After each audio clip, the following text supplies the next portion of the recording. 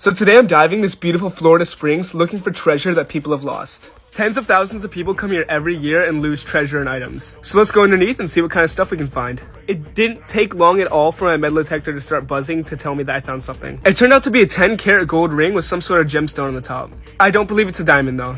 I found a few coins, and then my next cool find was a small pocket knife. It looks like a keychain pocket knife with a little bottle opener and stuff on it. That's pretty cool.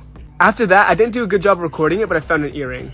I don't know what type it is or what brand, but it looks to be pretty old. And I can actually tell it's majority silver because if you look at it, it's turned black.